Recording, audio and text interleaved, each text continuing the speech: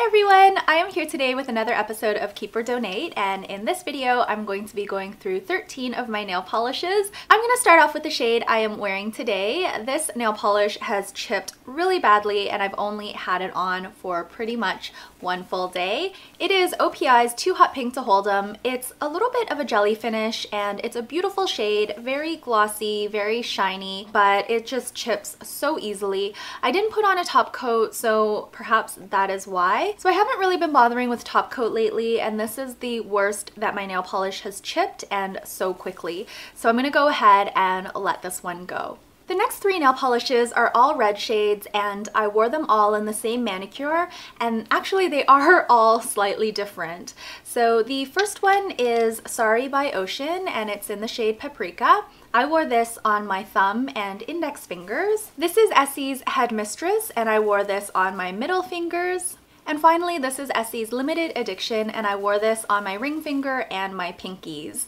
So again, all three of these shades were very similar, but you could definitely tell a difference when I wore them on my fingernails in the same manicure. I found that Sorry by Ocean's Paprika shade was very dull in comparison to the two Essie polishes, so I'm going to go ahead and let this one go. I'm going to hang on to these two Essie polishes, and again, I mark the tops of these bottles with yellow stickers to know which ones I'm keeping and also which ones I've featured in these Keep or Donate videos. I decided to keep both of these because they are different enough. Head Mistress is more of a berry tone, whereas Limited Addiction is more of, I would say, a deep brick red.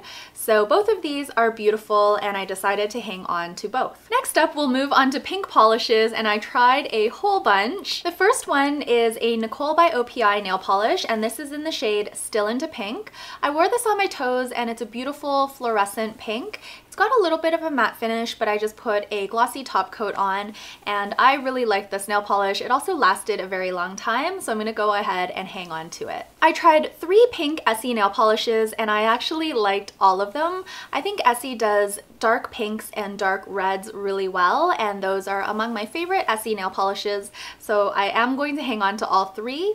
This darkest shade is called Bachelorette Bash, and it's kind of like a dark fuchsia color. If you watched my empties video, I talked about a top coat that I was using from Revlon, and this is the manicure that it discolored when I put it on. So that top coat actually changed the color of this manicure. It gave it a splotchy purple look, but it still looked fine on my nails, and I loved this color by itself before I put on the top coat, so I'm going to go ahead and hang on to it. These two pink polishes are very similar, but they are different enough that I'm going to keep both of them.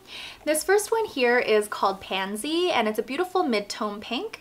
It's a little more cool toned than this one here, which is more of a warm pink, and this is in the shade Guilty Pleasures. So again, I am hanging on to both of these. Finally, the last pink polish that I tried is this little mini from Deborah Lippmann, and this is in the shade Daytripper. I really liked this nail polish. It's got a coral lean to it, and I'm going to be hanging on to it.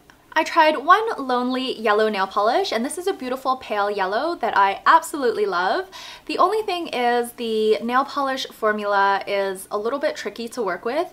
I think I needed 4 coats for full opacity. Even still, the color is beautiful enough, and I love pale yellow so much that I'm going to hang on to it, and this is in the shade Buttercup. I also tried OPI's Care to Dance, and I think this is from one of their ballerina collections.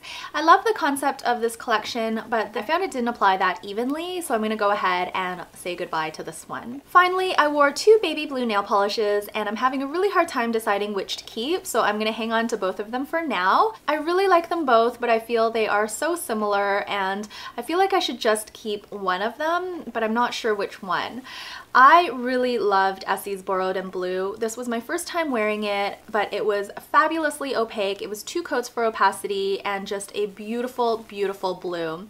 This is one of those shades where I kept looking at my nails because I loved the way it looked so much. The last shade that I'm going to talk about is this Dior nail polish, and this is in Porcelaine. This was my very first Dior polish, and I got it in my nail polish subscription.